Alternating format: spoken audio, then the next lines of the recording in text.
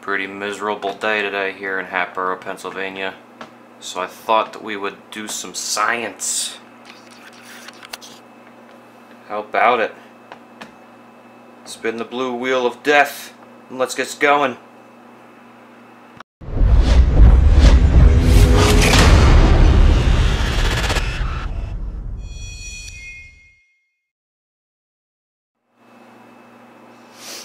Alright folks, first thing I should mention here is that, if you've been watching my other videos, I've been working on making my own custom water blocks.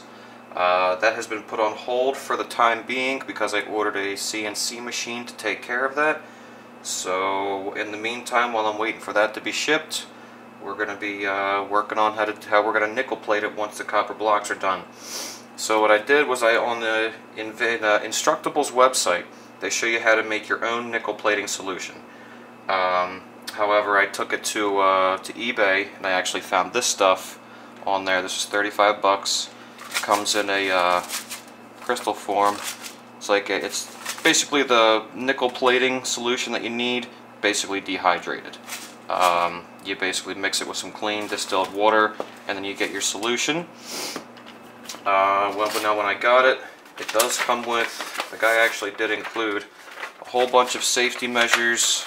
It's nickel sulfate. It's pretty toxic and hazardous, so you really should follow these instructions and precautions. There's in a little bit of a diagram, of course, what you should do. Basically what happens is you have your solution. It's basically got your nickel particles in the solution, and then you hook up the option to be plated to the negatives to a negative power source, and then you have an anode which is made out of nickel as well. That's hooked up to the positive, and then it goes into the solution. And basically this solution is electrically conductive, so that way the theory is that since electricity flows from positive to negative, you've got the positive on this side, and then the electricity is going to flow this way through the item that you are nickel plating. So all the nickel in the solution is going to come with it and attach itself to your item to be plated. Now, and that's how it actually gets plated. What I ended up doing here is I do a lot of water cooling and carrying around a second power supply or doing the whole jump to 24 pin. It got kind of tedious, so I bought this guy.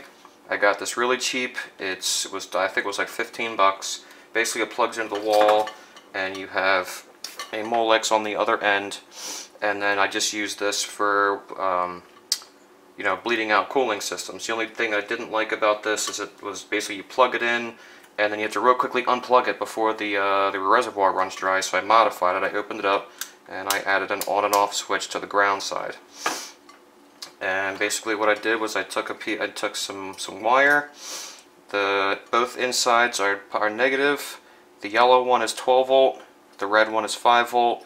Basically all I did was I hooked it up to that, so it hooks into here like this with the evil Molex, and then you have your positive and negatives alligator clips on the other end.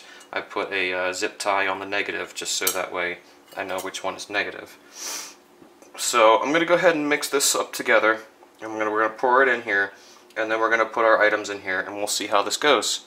So be back in a sec.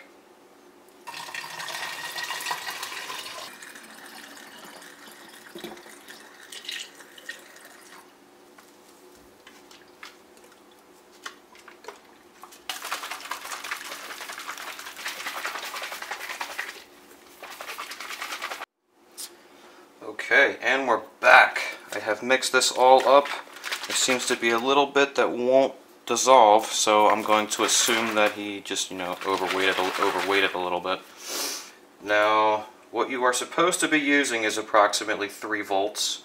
Now, I'm using the 5 volt side of a Molex connector, so what I did is I'm using this is glass. It's larger, it's longer, so that way there's more distance in between, and that's going to increase the resistance. So hopefully it'll lower the voltage down a little bit, and we'll get a good plate. So, without further ado, let's go ahead and pour this stuff in.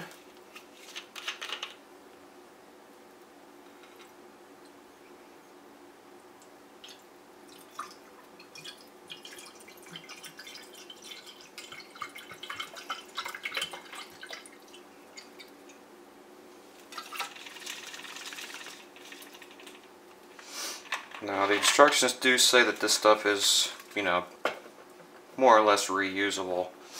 I guess depending on how much nickel is left in the solution. So I'm going to see if we can get a little closer shot of this for you guys.